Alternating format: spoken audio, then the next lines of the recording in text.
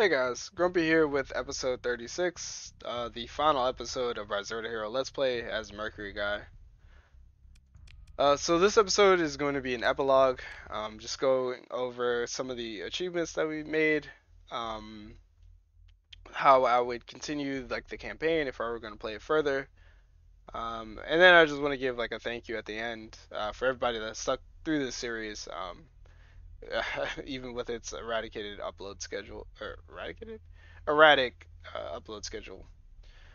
So jumping into the episode, some of the achievements that we went. Well, first of all, let's start with the character. Mercury Guy, the man, the myth, the legend. We can change the name, but why would you ever want to? Oh, we started as a level one nobody with just a wolf and shepherd, I believe, to our name. Very quickly securing a couple of freighters so that we can have a little more cargo. And then from there, securing an LP brawler, which really let us accelerate um, our growth. We were able to take on some merchant convoys in the core worlds, and if we go ahead and look at the map, we were able to take on some merchant convoys in the core worlds, really providing us the much needed supply, heavy machinery, and heavy armaments that we needed to sell so that we can generate the credits that we need to grow our fleet.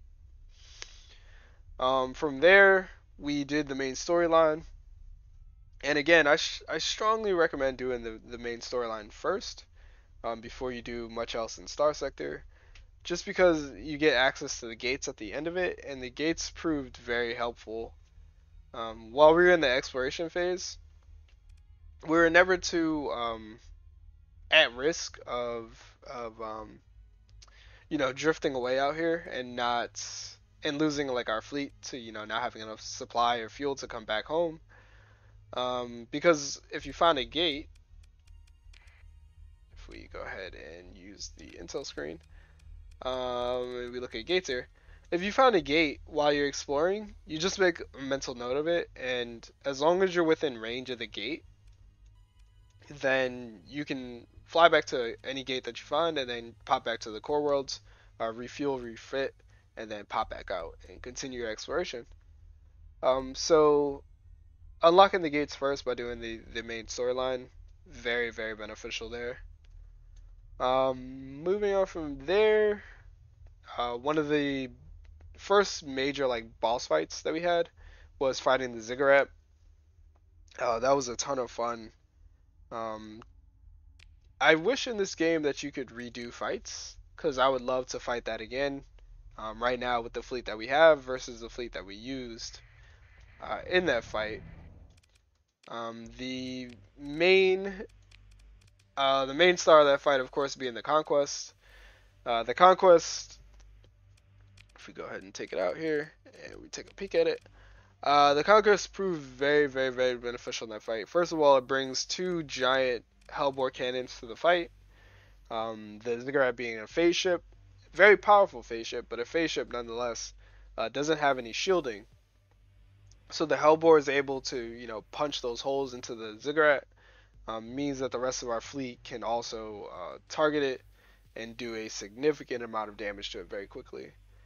Um, for that fight, I definitely recommend, if you are doing that fight yourself, I recommend bringing long range beam weapons. Um, Things like the ion beam, even things like the long range PD in a pinch, or tactical lasers, definitely.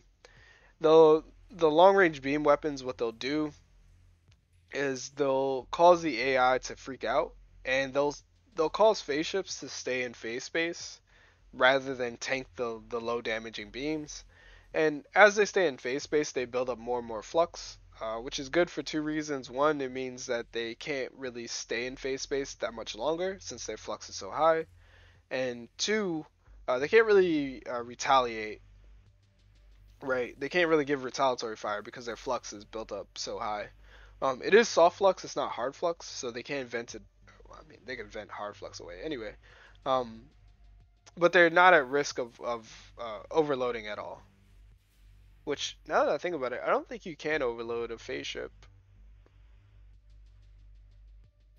I don't think you can overload a ship without shields. I'd have to do some experimenting. But anyway, yeah. So against a phase ship, against a ziggurat, I definitely recommend high explosive damage and long range beam weapons. Really fun fight.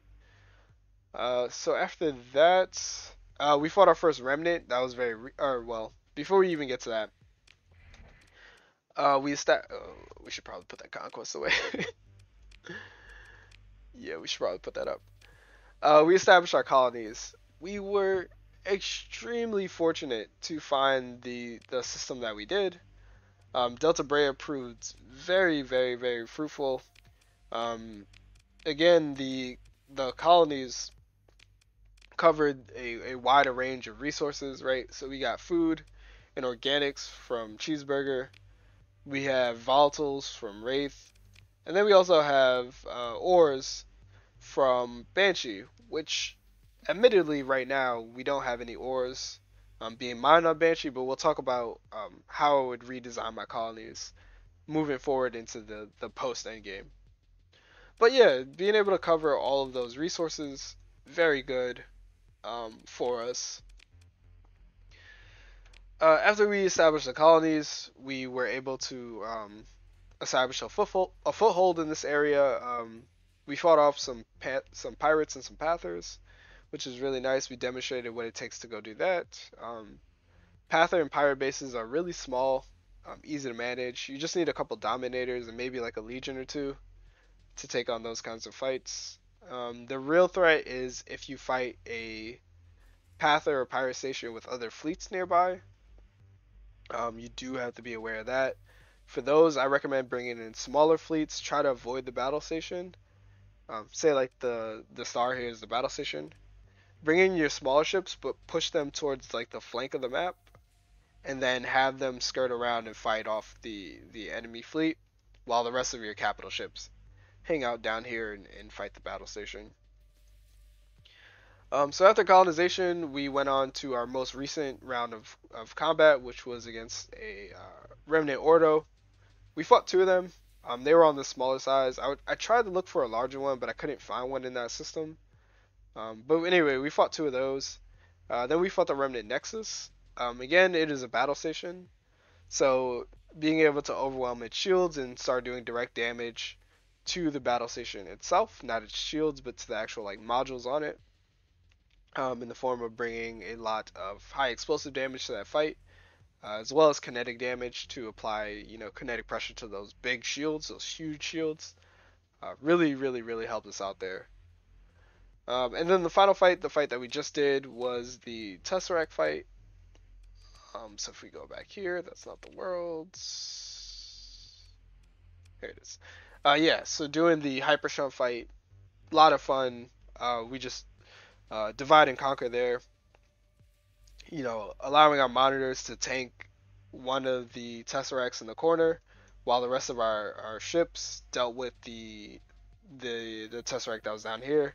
Once we completely eliminated it, down to fighters and all, we were able to drag the Tesseract back into our fleet and pretty much surround it, cut it off from escaping, and then take it out. It was a little bit of a round around, but eventually we were able to get the kill there. Yeah, so that's it for achievements. Again, we did all that without any crazy fleets. Like I mentioned in the past, I want this to be replicable. At no point did I really like go heavy on S mods. I really didn't go heavy on spending story points or anything like that. I wanted like anyone to be able to do this. So that's why I stayed away from building in mods and getting like level 7 officers and all that stuff. Um, I want this to be something that anybody can pick up and anybody can do. Uh, I don't think I went over his skills. We might as well look at skills while we're here, just really quickly. Support Doctrine is it's an S tier skill. I strongly recommend Support Doctrine. It adds 15% combat readiness to all your unpiloted ships. It adds additional top speed. It adds damage reduction. I mean, just insane to all of your ships. Not just a few of them, but to all of your ships that are unpiloted. Really powerful. Wouldn't be surprised if this gets nerfed moving forward. But a really great skill there. Any other thing I want to talk about? Oh yeah, crew training adds additional 15% combat readiness to your fleet, which is really nice. Flux regulation, I strongly recommend again picking. It just makes your ships more effective, makes them flux efficient, even, and as we talked about in the combat guide and also the ship designing guide, um, having really good flux management is what's going to allow you to be most effective in combat. Phase coil tuning, I want to give a shout out. If you have any phase ships or you plan to run a phase ship heavy fleet, this skill is almost mandatory. It adds uh, peak peak performance time to your phase ships, and then it also adds top speed and acceleration while you're phased. So definitely recommend this. If you've seen the highlights of like Doom clips of like people soloing battle stations with Dooms, um, this would be the equivalent to get back to like that level of power pre nerf. Still not as good as it was pre nerf, but this will definitely help you out there. Next up, as far as yellow line goes, typically I pick industrial planning, but I was kind of hands off when it came to colonizing. I just used my administrators for the most part. So by freeing up this perk of industrial planning, we were able to pick up both makeshift equipment and containment procedures. So really reducing our supply and fuel costs, our costs overall. So really good there. And then ordnance expertise is a phenomenal perk. Not many people take this. If your officers are ever presented ordnance expertise, take it above all else, above damage, above um, movement speed, above anything else. Take ordnance expertise and make it elite if you can. Um, Again, having excellent flux management is what's going to allow you to win more fights. So elite ordnance expertise is exactly what the doctor ordered. And other than that, nothing else pretty much that I want to talk about.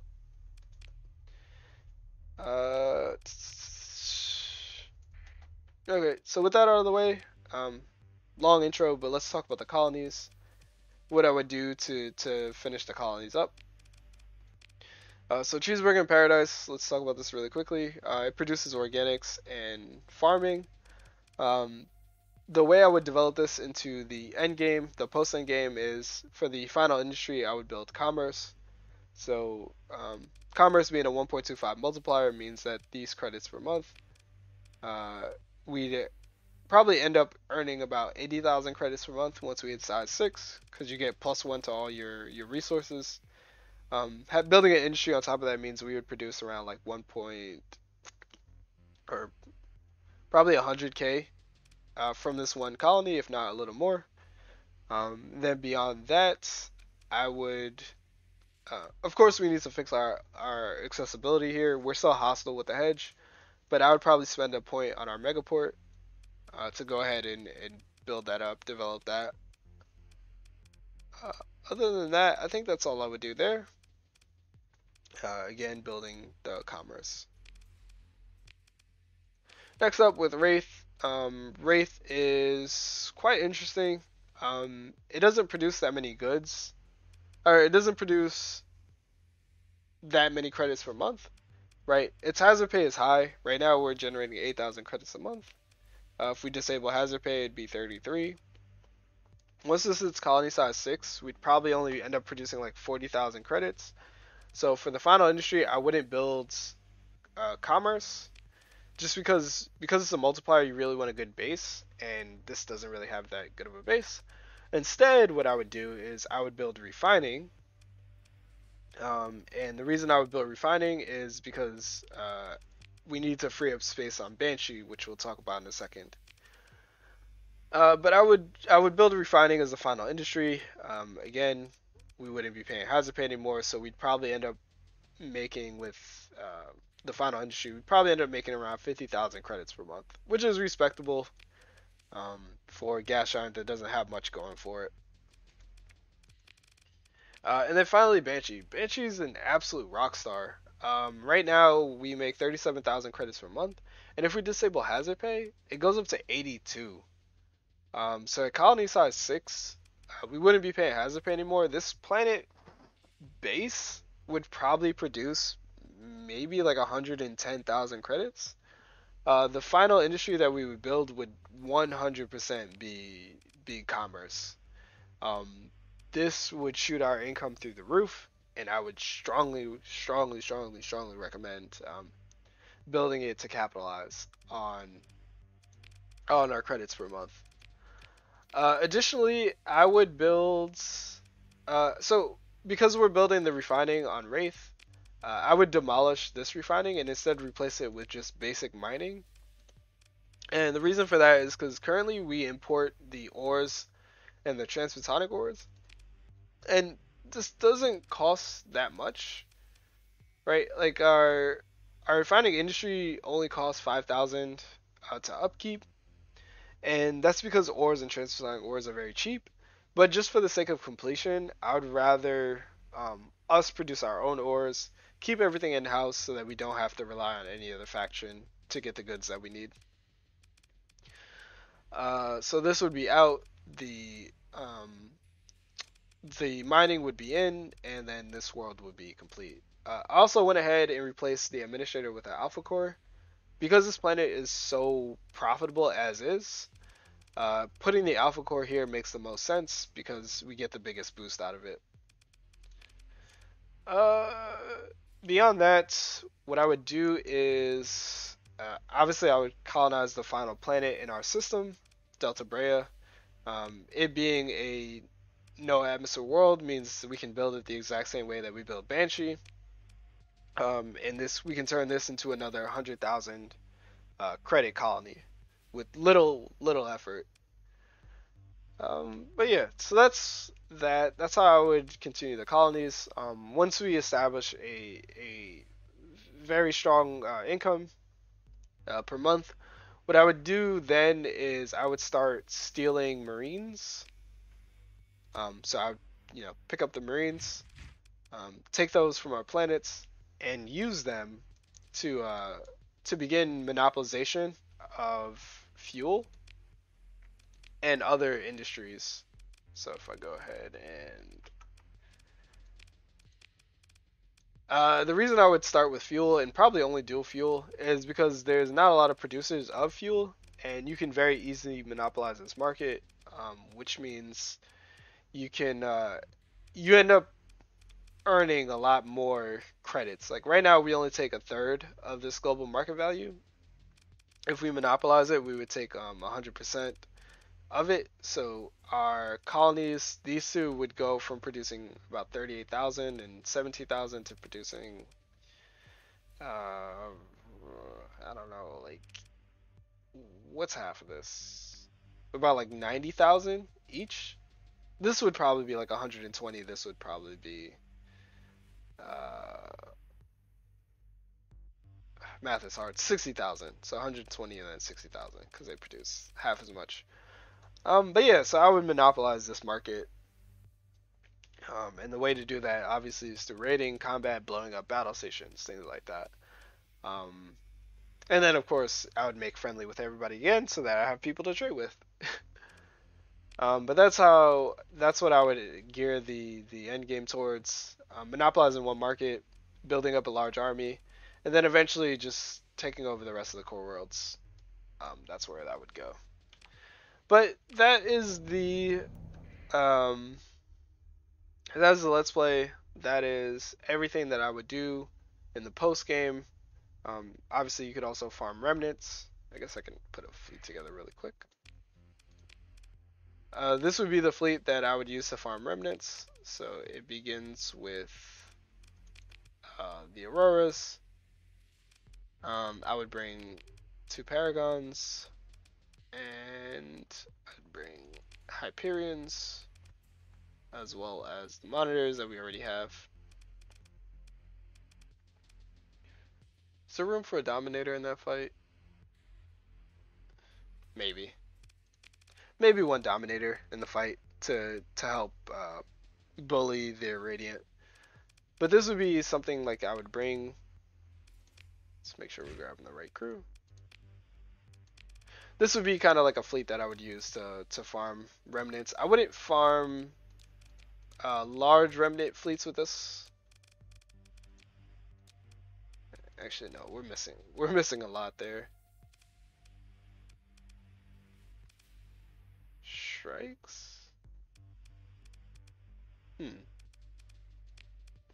There's a lot missing. I would bring a lot more Auroras and a lot more champions to this fight. Maybe 6 or 7 Auroras and maybe 5 champions. In addition to the rest of the fleets here. I wouldn't bring a Dominator to the fight, not necessary. And I would use that to farm Remnant Ordos. But anyway, so that is the series. It's been a ton of fun recording this. Even with the erratic upload schedule, I'm just glad I saw it through to the end.